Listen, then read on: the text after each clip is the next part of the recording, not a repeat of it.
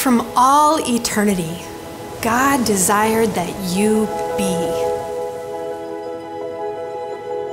a unique and unrepeatable reflection of His eternal glory.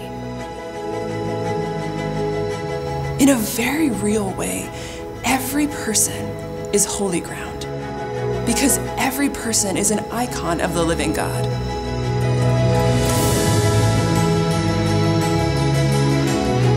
The fact that we exist means that we are loved. We so often believe that our worth comes from what we can do, produce, or achieve. But the human person is made for love. As Sisters of Life, we walk with women, and we know that fear, darkness, and loneliness are real. The temptation to self-contempt is real. God is raising up men and women to be lights in the darkness, to accompany others to hope.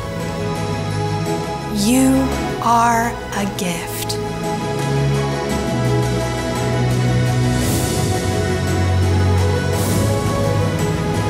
Welcome to life.